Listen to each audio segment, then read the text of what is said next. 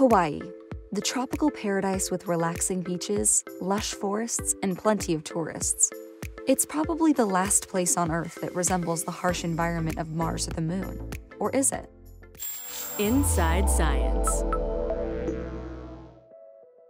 So the habitat is a geodesic dome. It's got about 1,000 square feet of interior space, and it's set on a disused quarry in the middle of a field of lava flows on the side of Mauna Loa, which is the largest mountain on Earth. The area around it is very stark. There's no plant life that you can see. There's no animal life except for the occasional spider that shows up. And there's no signs of human activity. HiSEAS stands for Hawaii Space Exploration, Analog, and Simulation. And what it is a small habitat that's similar to what a Mars habitat might be like on Mauna Loa on the Big Island. And there we do these long-duration simulations of what it would be like to explore the surface of the red planet.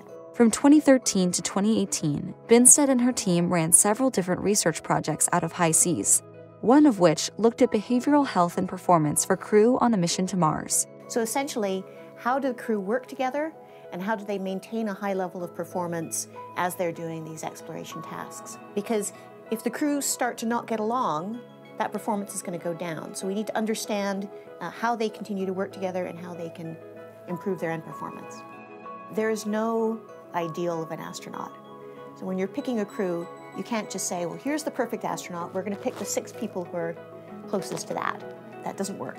Instead, what you want to do is pick a more diverse group that comes to the table with a set of professional skills, a set of practical skills, but also a set of psychological and group work skills that they can contribute to make this a toolbox that the crew as a whole can call on over the course of the mission to resolve conflict and solve problems. Although HiSEAS was originally planned as a Mars simulation, it has also been used for a Moon simulation project. While Mars and the Moon may be physically different, the limitations that both pose to astronauts are actually quite similar. Water is very restricted, so the crew were limited to 8 minutes of shower time per crew member per week. Although our crew, being very astronaut-like in their psychology, actually voluntarily brought that down to 1 minute of shower time per person per week. All of the food is shelf stable, so most of it's dried or freeze-dried. Some canned, but very little because it's heavy. And they can't go outside unless they're wearing a spacesuit.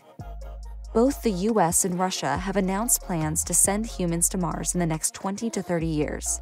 NASA also has plans to send astronauts back to the Moon as soon as 2030. If we are to establish some kind of semi-permanent presence on Mars or on the Moon, there are plenty of logistical and safety concerns to work through before it can be considered a possibility. The way NASA handles risks on human missions is this. They have a great big long list of risks for any given mission profile, whether it's to the Moon, Mars, and asteroid. And for each of those mission profiles, each risk is either colored green, which means we've got this, yellow, which means the risk is still there, but we accept it, and then there are the red risks. So as long as there are red risks on the list, that mission will not happen.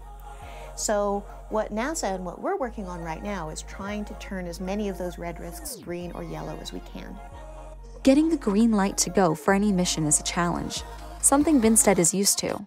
So the simulations are absolutely fascinating. I participated in one myself. I spent 4 months at the FMARS station up in the Canadian High Arctic. And that's actually what got me interested in this area of research. Because what I found was there was a lot we could learn. These high fidelity simulations, there's a lot going on. They're complicated in a way that missions are complicated, which is great.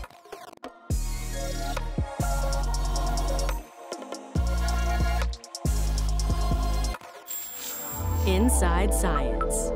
If you enjoyed this edition, follow us on the web and social media.